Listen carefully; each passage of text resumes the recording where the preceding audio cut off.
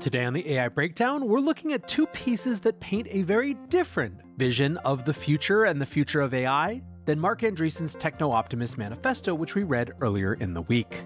The AI Breakdown is a daily podcast and video about the most important news and discussions in AI. Go to breakdown.network for more information about our Discord, our newsletter, and our YouTube channel.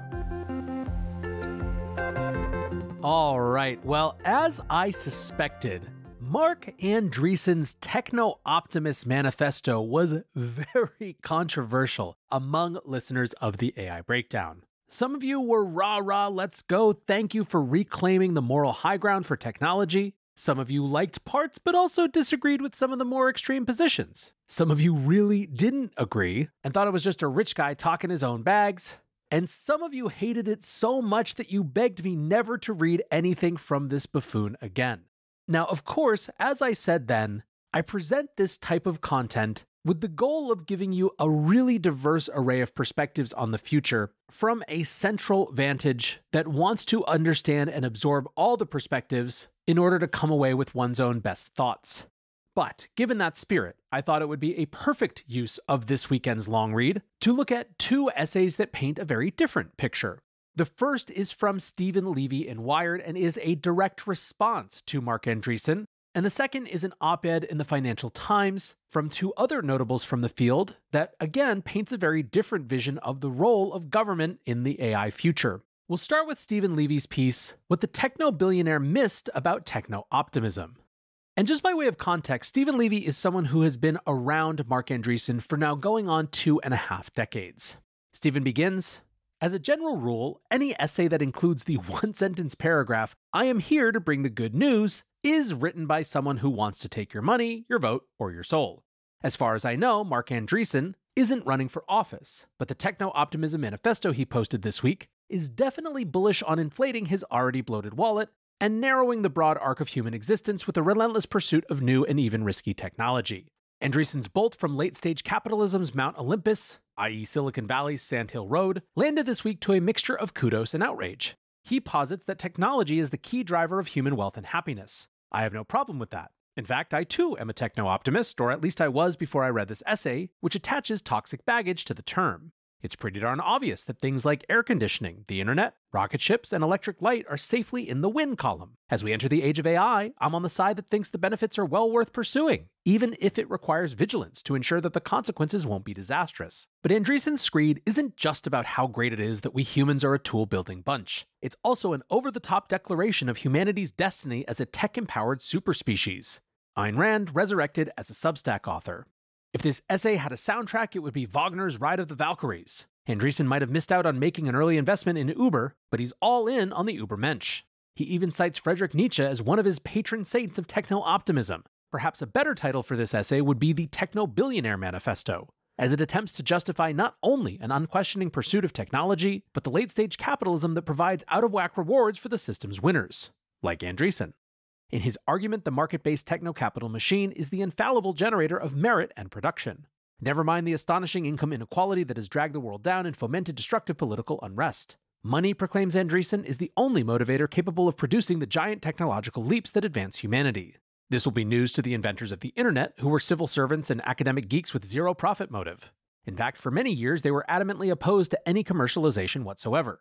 Andreessen does proclaim that he opposes monopolies and regulatory capture. Maybe he believed that when his browser company Netscape was buried by Microsoft. But that's a hollow declaration from someone who sat on the board of Facebook, now Meta, for 15 years. I'd love to peek at the minutes to see how often he has inveighed against monopoly and lobbying in board meetings. Andreessen argues that advanced technology creates abundance that lifts all humans. We believe there is no conflict between capitalist profits and a social welfare system that protects the vulnerable, he writes. But though he might not perceive it from his home in Atherton, California, the country's richest zip code, the country he lives in presents a counter-argument. While the US has the most advanced technology in the world, the life expectancy of its citizens has dropped. Surely he knows of the homelessness problem in America's cities, most glaring in nearby San Francisco. He might even have read that the vast majority of average Americans can't afford to buy a home, and that 40% would struggle to cover an unexpected $400 expense. The techno-capital machine doesn't seem to be working for them. But don't worry, Andreessen cites an Andy Warhol quote celebrating how well our system works because poor people and rich people alike can enjoy a Coca-Cola. Let them drink sugar water. Speaking in the first-person plural, without identifying any cosigners, Andreessen writes, "We believe in an absolute rejection of resentment. Yet the essay oozes with resentment, particularly of the unnamed critics who disagree with him. We are being lied to, he charges, using language of the demagogue. Though he doesn't name any critics, Andreessen warns readers of shibboleths that have been used as part of a, quote, vast demoralization campaign, many, he says, derived from communism.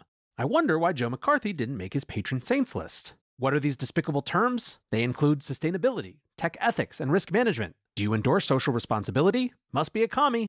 Andreessen professes to be open to criticism himself, repeating physicist Richard Feynman's line, I would rather have questions that can't be answered than answers that can't be questioned. But if you disagree with Andreessen about AI's untrammeled beneficence, and suggest we proceed with caution due to ethical risks or a fear that algorithms will snuff out humanity, he literally accuses you of a capital crime. He writes, any deceleration of AI will cost lives. Deaths that were preventable by the AI that was prevented from existing is a form of murder. To me, the abiding mystery of Andreessen is what happened. When I first met him in the mid-90s, he was a joyful, energetic lad from the heartland. The young Andreessen struck me as supremely self-confident and a very fast talker. But despite his intensity, there was a welcoming joie de vivre to his conversation. Now he is a billionaire triumphalist extolling the genius of an anarcho-capitalist system that provides millions with iPhones and autos but denies healthcare and homes to millions. Solving those problems would seem our worthiest goal. But like other like-minded tech moguls, he instead dreams of having billions of humans living in outer space. Yes, I'm a techno-optimist, but in lowercase. I will co-sign one of the vital questions Andreessen raises in his essay. What world are we building for our children, and their children, and their children? Our solutions are very different. All right, back to NLW here. I wanted to read that one because while it is a stinging rebuke and critique, it strikes me as done in good faith, and comes from someone who might like to have a conversation with Marc Andreessen about this. It's not from someone who hates tech a priori, and I think it asks a lot of reasonable questions. I certainly agree with some of the specifics, like the utter weirdness of being accused of murder for asking if AI should be slowed at all. It's such an aggressive argument that it effectively draws a line in the sand that says there can be no discussion on these points at all. I personally am of the bias that we've had far too many of these line in the sand, us versus them, my team or their team, and anyone who disagrees is a murderer kind of conversations, and they just haven't worked.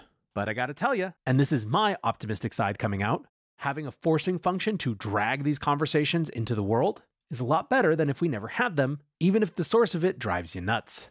But like I said, I didn't want to necessarily just spend this time on critiques of that piece. Instead, I also wanted to offer at least one alternative vision.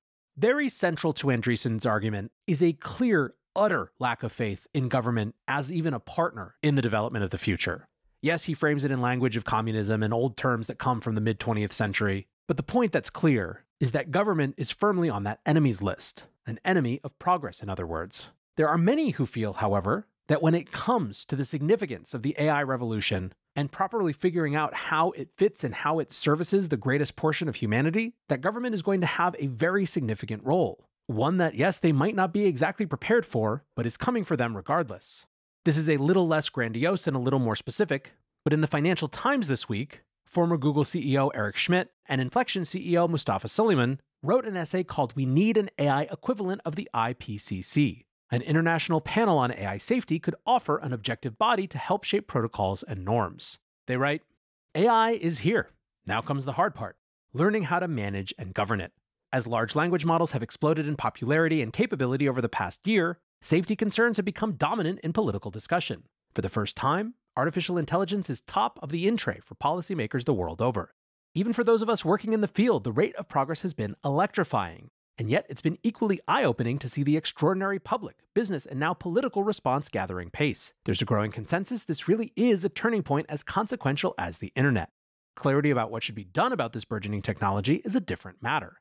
Actionable suggestions are in short supply. What's more, national measures can only go so far given its inherently global nature. Calls to just regulate are as loud and as simplistic as calls to simply press on. Before we charge headfirst into over-regulating, we must first address lawmakers' basic lack of understanding about what AI is, how fast it is developing, and where the most significant risks lie. Before it can be properly managed, politicians and the public need to know what they are regulating and why. Right now, confusion and uncertainty reign. What's missing is an independent, expert-led body empowered to objectively inform governments about the current state of AI capabilities and make evidence-based predictions about what's coming. Policymakers are looking for impartial, technically reliable, and timely assessments about its speed of progress and impact. We believe the right approach here is to take inspiration from the Intergovernmental Panel on Climate Change, or IPCC. Its mandate is to provide policymakers with regular assessments of the scientific basis of climate change, its impact and future risks, and options for adaptation and mitigation. A body that does the same for AI, one rigorously focused on a science-led collection of data, would provide not just a long-term monitoring and early warning function, but would shape the protocols and norms about reporting on AI in a consistent global fashion. What models are out there? What can they do? What are their technical specifications, their risks? Where might they be in 3 years? What is being deployed, where and by whom? What does the latest R&D say about the future? The UK's forthcoming AI Safety Summit will be a first-of-its-kind gathering of global leaders convening to discuss the technology's safety. To support this discussion and to build towards a practical outcome, we propose an international panel on AI safety, APAIS, an IPCC for AI. This necessary, measured, and above all achievable next step will provide much-needed structure to today's AI safety debate. The IPAIS would regularly and impartially evaluate the state of AI, its risks, potential impacts, and estimated timelines. It would keep tabs on both technical and policy solutions to alleviate risks and enhance outcomes. Significantly, the IPCC doesn't do its own fundamental research, but acts as a central hub that gathers the science on climate change, crystallizing what the world does and doesn't know in authoritative and independent form. An IPAIS would work in the same way, staffed and led by computer scientists and researchers rather than political appointees or diplomats. This is what makes it such a promising model. By staying out of primary research or policy proposals, it can avoid the conflicts of interest that inevitably come with a more active role. With a scope narrowly focused on establishing a deep technical understanding of current capabilities and their improvement trajectories, it would be cheap to run, impartial, and independent, built on a broad international membership. Given that much of the most cutting-edge work in AI is undertaken by businesses, ensuring sufficient transparency from leading companies is essential. An IPAIS will help here even before legal mechanisms come into play, establishing a trusted body to report into, creating expectations and standards around sharing to provide space for maximal openness in a tight commercial market. Where full access isn't possible, it would still aggregate all publicly available information in the most comprehensive and reliable form. Trust, knowledge, expertise, impartiality, these are what effective, sensible AI regulation and safety will be built on. Currently, they are lacking. We believe that establishing an independent scientific consensus about what capabilities have been developed and what's coming is essential in developing safe AI. This is an idea whose time has come. Now, I should note before I dig into the analysis here that in addition to Mustafa and Eric, Dario from Anthropic, well-known geopolitics guy Ian Bremmer, and others including Reid Hoffman are also part of this proposal. So what to think of this? Well, on the one hand, it's clearly not a panacea. No independent international body could possibly hope to be a cure-all. AI policy is inherently a space that is going to require a huge number of voices, and unfortunately we are not going to get away from politics being a part of it.